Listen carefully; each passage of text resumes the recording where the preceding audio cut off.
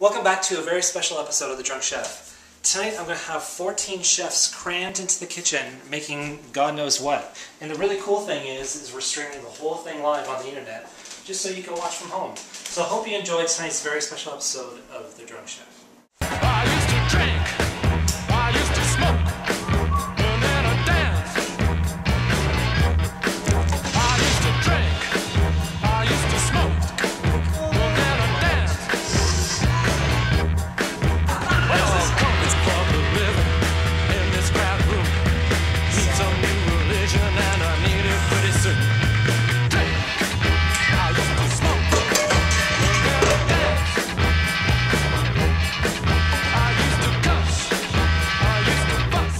Now is the time to nose around and find you. I've found. Saucepans. Oh shit. We just walked right in front of the shot. The live stream is live, and it's good to see some people are always listening in and watching, although nothing's really happening yet. We're just still getting started here. Waiting for a number of people to show up who are late. And we'll get going once everyone shows up. Talk loudly. What? Loud. You have to talk loud. So I have one labeling everything. I mean, just talk. But they're supposed to listen. I'm talking to you. I'm talking to this. So, okay, we're gonna get started because people aren't here yet. plus we've started. Plus, you've started. So Ian's already started. The kitchen's yours. Do what you want. Find space. Whatever you need. If you're looking for something, ask me and I'll help you find it. What? Or Tara. Still a few more people coming into the kitchen, and help them out if they need help, or do whatever. Okay, you're going anyways. It's going. It's happening. It's starting. I'm hiding now. So good luck, everyone. And Before you go, can I just point out that it looks like your kids were only successful in putting their shoes on today. who are you? I'm Scott. Scott. And Scott, what are you making? I'm making. Oh, you're supposed to go, I'm Scott, yeah, or something. No, okay, fine. Sorry, you're Scott. And what are you making? I'm making bacon wrapped jalapeno poppers. So hopefully everyone already knows Beth. Hi, Beth. How are you? Beth's taking it outside. Taking it outside. With a bit of I'm beef going for tenderloin. gold here, even though it's not a competition. And, okay, I know the answer to this question, but what are you making? I'm making beef Wellington. So what I have here is a tenderloin. I'm making kind of a cross between Julia Child's recipe and Gordon Ramsay's recipe. So we need to sear the beef. And so the way I'm going to do that is on the grill. I think Beth should have her own cooking show. It's like Nigeria versus or meets. Oh yeah, the domestic goddess. Yeah. All right. Okay, who are you? This is Who am I? This is I'm Ian. Let me check. Let me check my wallet. Make it Ian. I'm making a Hugh Fairley Winning Stall asparagus tart with a polenta base, and making a farro tomato and asparagus salad. So, who are you? Oh, people recognize Liz. Hi everyone, I'm Liz. Liz has been here before. I've been here before. On a couple of shows. Starred in a few, only one I think. And what are you making, Liz? These are maraschino cherries. Yes, with pineapple? Yeah. And cheese. That's what you're making? No. Yeah. I'm not going to be disappointed. You know, she's going to make what she's going to make. I'm Lindsay. This is Lindsay. Lindsay's had a long, long day. So, Lindsay, what are you making? Bacon so far. Bacon so More far. bacon. This is for cedar plank mashed potatoes on the grill. Ooh. And then there's also somewhere lamb kebabs on the grill. See some people putting forth some effort. Hey, Liz? Okay, come on. Like you wouldn't eat this? Huh? It's jalapeno. Just hope somebody got some pineapple. On the thing. Okay, so Christine's back in the kitchen, the Drunk Chef kitchen again.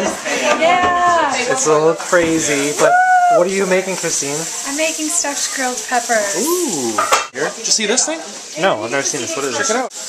Oh, there's that. Cut and restart. And look at this. You just push this guy through. The other one would be Peggy and George.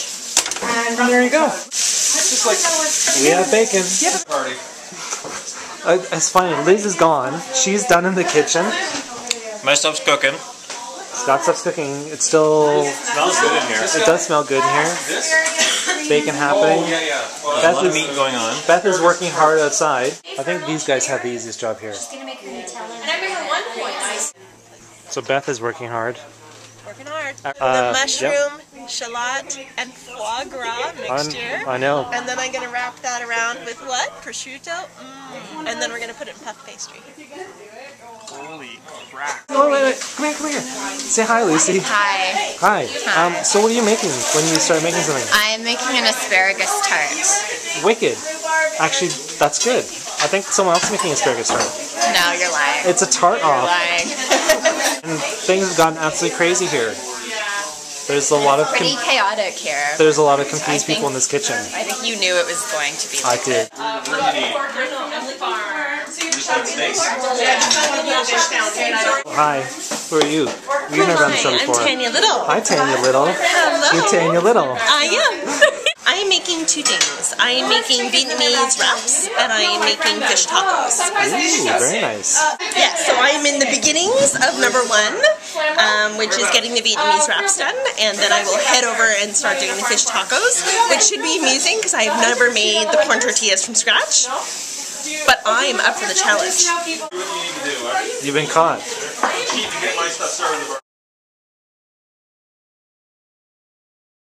Hi. Hi, Deb. Hi. John, you Yes? have to sharpen your knife. I can get a sharpener for you. You guys are working on this dish of yours together, right? Yes. The pork and rhubarb pie, right? Yes, we are making a local pie. So the egg for the pastry came from our friends' backyard chickens. We went to the farm to get the green garlic, to get the pork, to get the rhubarb came out of the backyard, my backyard. It wasn't part of the great rhubarb haul. This is our rhubarb. Actually, my late dad's rhubarb that we transplanted from Muskoka. Right. All the herbs come from the backyard. Wow. Really impressive. This is very impressive. So it's the hyper local pie. Except for balsamic, Oh, except for which is balsamic, imported from which comes Italy. from Italy. That's okay. That's okay. Do this and put it in the fridge. Are Okay. you making an asparagus tart? I am. So am I. Oh. Hi. Slowly but surely, slow and steady. I've never worked on a cutting board so small.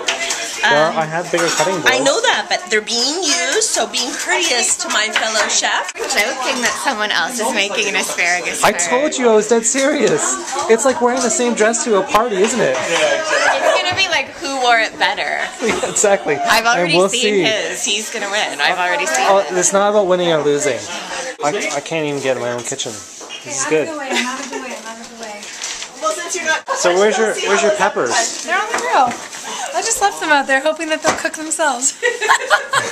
Out here manning the grill. I was hoping to steal one of those jalapeno. What is that? I'm actually really good with chicken fingers, John. This is really getting out of Is this out of her comfort zone? out of her comfort That's zone. good. Chicken fingers. I like to see Christine out of her comfort zone. Let's take a look. No, it's just peppers. They're 100% all just beef hot grilling. dogs. Is it even on? Dead. Shopping. Rhubarb making friends with the green garlic. Have you ever had those two things together? So you've moved on. I have. Lamb kebabs. Lamb kebabs going on. Sure enough. Looks like Andy's just guarding the stove over there. He's like reserving the space. No, he's doing his onions. Oh, nice. He's on it. He's good. That was a good Hi, John. observation, Tim. Yeah, everybody's moving now. Apparently, it seems in a clockwise fashion, in an organized way. See, You haven't had to tell them; they just naturally adjusted. It's good. tell me about chaos. What happens with I chaos? think they found order in the chaos, John. I think Because they why, found, Tim? Because Why? otherwise you get stabbed with knifey knifies. Exactly. There's too much stabby going on. This one that fell over here. Yeah, dude. That is my. Oh my god. This is your tart you're making, right? So what's in a double cream? Double asparagus? cream, eggs, and asparagus, and Gruyere. I haven't put that in yet. And then a bit of other cream. That's going to be really cool. Uh-oh. Looks like we had a bit of a problem. Foreign chick pork chops, straight from the farm. Very nice. Berkshire loveliness. Feeling pretty smug, except for the fact that somebody's making a better version of what I am making. But other than that, yeah. I'm pretty Was that clotted cream I saw going in there? Yeah. So where's your tart? It's in the oven. Okay. It's in the oven where all good tarts should be. Yeah, totally. Yeah. Okay. Yeah, that's the oven. Yeah. Yeah. Good. That's The oven. That's the one. There's the oven. Oh, yikes! Here we go. So what's this you put on top? It's a typical typical egg and cream, custardy type thing. Custardy type deal. And then do you put it back in the oven? I even had to bring my own whisk. That's how bad this place is. I had to bring my own. I know you did. I didn't. I was a little bit anal about this. Then you put it back in the oven, right? Gonna put it back in the oven. I'm kind of a little worried because if it's harder to smash all the mushroom stuff on and then put the prosciutto on and then wrap it in saran wrap and then put it in the fridge because it's a very large. So we'll see. I don't know. I don't want to be the loser. Okay, we'll see. There's no winners or losers. That's right. No winners or losers. There's only people with food poisoning, right? No, we have 2 asparagus tarts. We have lamb kebabs. We have poppers of. Oh, do you see that? He said he was a bitch. Maybe he's a bitch. Yeah. Oh. What? I know, totally, right? Totally. He's so cocky. And then Tanya is like an overachiever making 2 dishes. Oh Yes, total overachiever. And then we're also having the kebabs and special fancy low-cal potatoes, also an overachiever. Yes, I've seen those. Like no-cal. Oh, that's right. 0 calories. It's like when you're absolved of all your sins. You're absolved of all your calories. And those are outside? It's not me. I didn't do it. That's about all that's hit the table so far is these jalapeno poppers. I think I'm just going to stay out of the kitchen for a few minutes.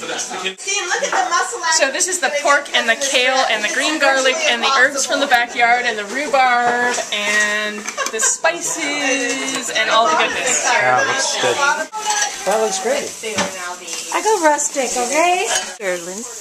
Lamb kebab with a beer, butter, something, marinade or salt. Beer butter or something. This is a cheese sauce made with beer and bacon and cheese. Lots of cheese. And this is for the... This is for the calorie-free planked potatoes. And you guys are done, right? Like, well, except you have to bake the pie. This is the pie. That's Deb's, and mine, I'm just waiting to fill it because I don't want it to get soggy. And what are you making? Mine's an asparagus tart, and there are 2 asparagus tarts. Have I mentioned that? Man, those look good. Look at that. Lamb kebabs. Lamb kebabs. Hey, looks like finally some food's hitting the table. I don't even know where all this food came from. Once we heard? Is this all yours? Yeah. I'm not kidding. I saw it happen, yeah. How'd she do that? There you go. Well, they're all the its and bits. Next, we're going to make corn tortillas for the first time. With my brand new, fresh from Colombia, tortilla press. You got a fancy broad tortilla press. I got whatever the place from Colombia that my friend could speak in Spanish. Okay, what's the difference? A more Mexican corn tortilla press is normally smaller and 6 inches, versus a Colombian are often a wheat tortilla, and they make them broader. So that's more for like a wheat tortilla? It's for a broad tortilla. I don't know what's in here. Something's happening here. It'll probably be okay. I'll just do it. That looks fine. It looks like kind of pesto-ish. Kind of weird. Did you, because you blended up the asparagus, right? I did, but I probably should have blended them separately and then folded them into the other stuff. But it would have turned green anyway. Yeah, it's all the same. These guys are starting a fire in my oven. Fire in the oven. Oh! I've never had asparagus tart over an open flame. Tart 1. Tart 1. The flame maker. Hi. Worst problems. That's the drunk chef hands. Here, put your face down again. That's my pastry. Yes, beauty. So this is the beef all wrapped up, so I have to unwrap it. I think this is going to be a pain. Flip this over, and there's the guy. Well, John and the tenderloin. Whoa, look how far away I have to go. Oops, I have to turn it around. It's that big. It's that big. I covered it in pastry. You covered it in what? Pastry, drunk chef party. I put the DFP. Ready for sticky toffee pudding? Well, we are. Yay! We're not mixing the dry with the wet because the oven is free though. Oh, good idea. Yeah. I'm used to cooking tortillas over like a roaring fire on like a disc of metal, so. So this is nothing. Is that what you're saying? How I learned to cook tortillas was from some Mexican kids, and they would literally just tap it, flip it, tap it, and then it'd be ready. Smoky in here because we're making the tacos for the fish, the tortillas for the fish tacos. And he's making them. Are you responsible for the smoke too? I am responsible for smoke too, yes. Or did you take, I didn't know if you took over for someone. And I am going to have to reseason John's cast iron after the smoking. That's okay.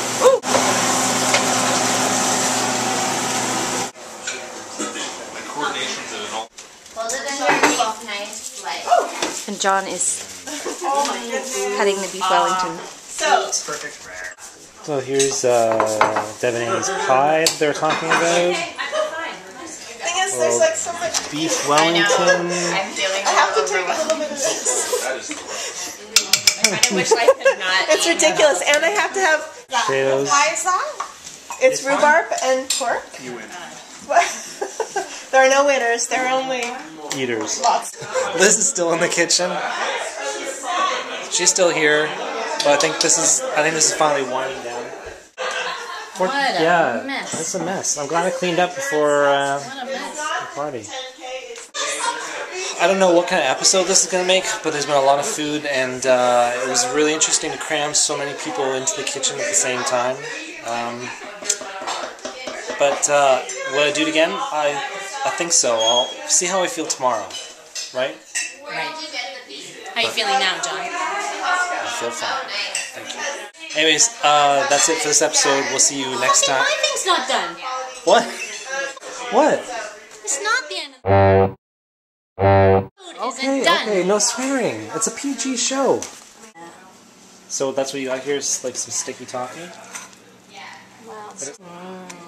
Can you believe this party's been going on for 3 hours and 20 minutes? They've been cooking and eating for 3 hours and 20 minutes. Very good.